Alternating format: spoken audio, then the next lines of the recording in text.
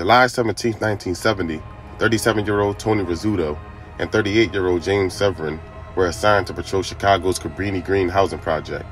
Now, the two officers walked across the baseball field while patrolling the area. Seconds later, the officers was killed on the spot by snipers. The shots been fired from the 6th-floor apartment bathroom in the high-rise. Not only one cop, but two cops killed. So yeah, the police department wasn't taking that too well. And that's when the police department started moving like gangs. The police stormed the towers, locking the towers down and kicking doors down to several apartments and made arrests. They ended up finding 3 suspects, which ended up being a 23-year-old, an 18-year-old, and a 14-year-old. The weapons used in the killings were 2 .30-30 rifles, and at least 6 handguns, and the 7 rifles were confiscated in the apartment search. And I'm pretty sure that scared the hell out of the cops. And it's been called the Mount Rushmore of the scariest urban places in America. Now, after that shooting, the police began neglecting patrols of those projects as law enforcement became terrified of those buildings, which allowed the gangs to take over the complex completely, and the sniper fire sporadically happened throughout the 1970s as gangs used this tactic to shoot their rivals.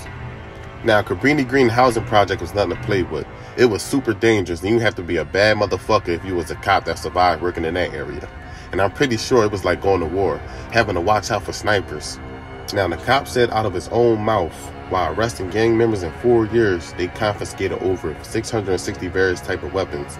They also arrested 5 snipers at different times and locations.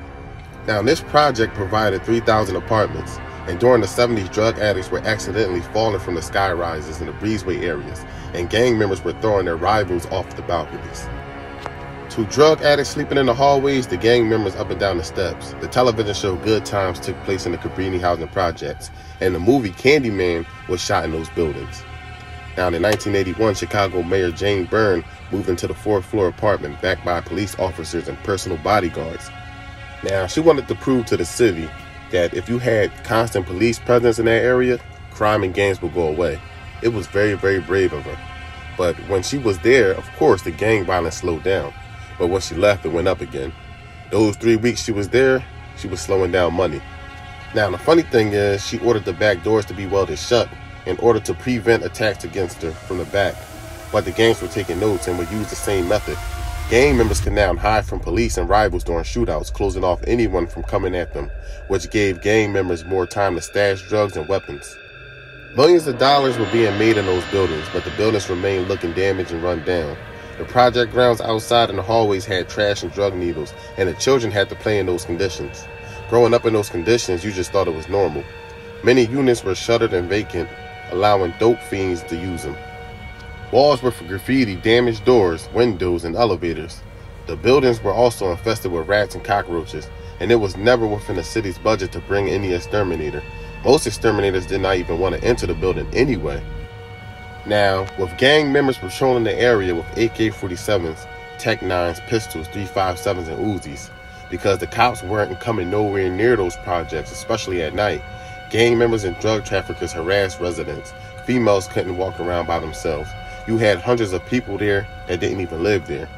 October of 1992, a sniper on a Cabrini high-rise hit 7-year-old Dontrell Davis in the left side of his face. He was pronounced dead on arrival at Children's Memorial Hospital, being the 943 Chicago homicide that year. Now, the witness saw shots fired from a window of the 10th floor apartment at 1157 North Cleveland, about 300 yards from where Dontrell was gunned down.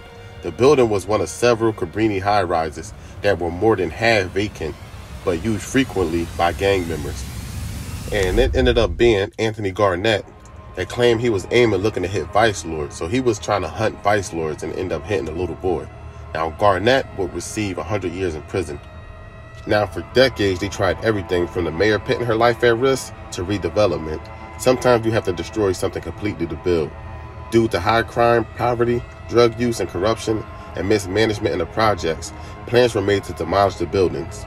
In May of '95, the Federal Department of Housing and Urban Development took over management of the CHA and almost immediately began demolishing the buildings. With the last building coming down in 2011, we have to this day remaining buildings that are just row homes. The new project housing units replacing the high-rise were built or rehabbed in mixed income communities meant to break up concentrations of poverty. So that's it for tonight, y'all. I want to thank all my subscribers, thank all the viewers, Now, this week was just like a Chicago history week. You know, I wanted to cover all the glory days and all that. But, you know, if you like the content, you know, like, subscribe, hit me up in the comments, follow me on the gram, and I'm out.